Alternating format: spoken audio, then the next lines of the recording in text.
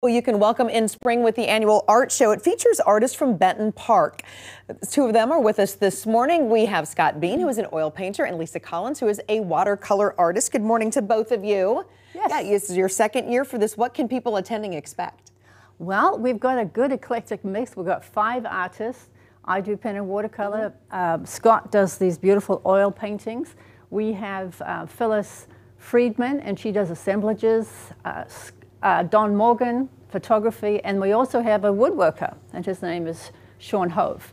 So a lot of different art will be represented. Tell us a little bit about yours. So mine, these are some, I specialize in architectural art, so these paintings are homes all in the greater St. Louis area, and I thought I'd give a spring feel to those. Yes. And this one here, of course, we all recognize that, the jewel box. Absolutely. So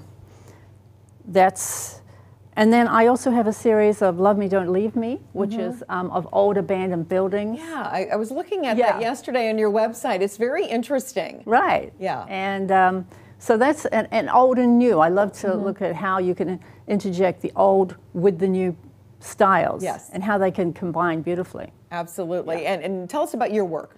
I'm interested in the neighborhood of Benton Park, and so I've done a lot of stuff with just the things that happen in the neighborhood, tuck pointing. I thought for this year, because we're, rejuvenation, and that's a big part of the neighborhood. It's always somebody tuck pointing. So I was interested in how the scaffolding is different colors and the guys are working. And then I like different light situations, and the parks at night or in the evenings really give me a chance to play around with the different light forms. Absolutely. And Scott, like some of the proceeds from the art show is going to go to the Benton Park Neighborhood Association. Yes. What will that money be used for?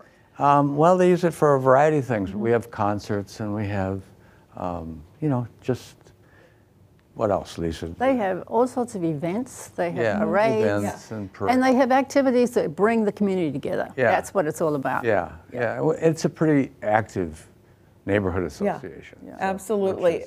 Tell us when the art show is. It is on Sunday, the 21st, this month, and it starts at 11 o'clock, and it ends at 6. It ends at 6. Okay, we have noon to 7, wine and cheese reception also at the taking end. place there. Yeah, at the end, right. All right, very good. We'll check it out April 21st. Thank you so much, Leisa Collins. Yes. Scott Bean, for being with us this morning. We appreciate it. Thank you. Thank you very much.